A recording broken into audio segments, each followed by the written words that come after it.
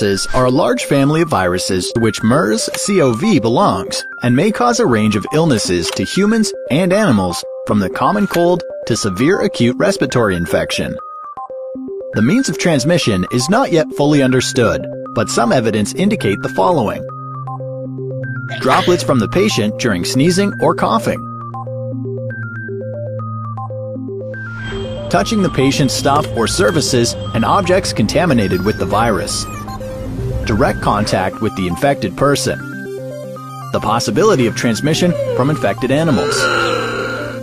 The main signs and symptoms for corona infection are fever, cough, sore throat, shortness of breath, and in some cases, diarrhea and vomiting.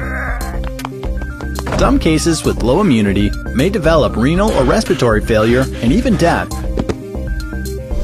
Patients are provided with the supportive treatment based on the patient's clinical condition, which might include antipyretics, fluids, oxygen, antibiotics, and others. Vaccine is in the research phase so far.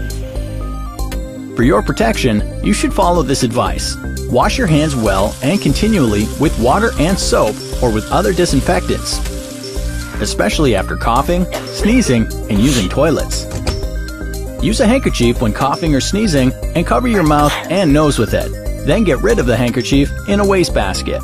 Try as much as possible to avoid touching the eyes, nose, and mouth. Put on face masks if you're sick, visiting sick patients, or when traveling to crowded places. Keep performing the other hygienic habits such as balanced diet and physical activity, and sleep well. Wash vegetables and fruits well before consuming. Avoid as much as possible contact with infected people or using their personal belongings. Cook meat thoroughly and boil milk well, especially camel's one. People infected with diabetes, renal failure, chronic lung disease, and immunodeficiency should avoid contact with camels. Camel farm and slaughterhouse workers should have facial protection and frequent hand washing after touching animals, especially calves. Elderly patients with chronic diseases or those who are in close contact with camels are urged to visit the nearest health center immediately if they develop symptoms of acute respiratory infection.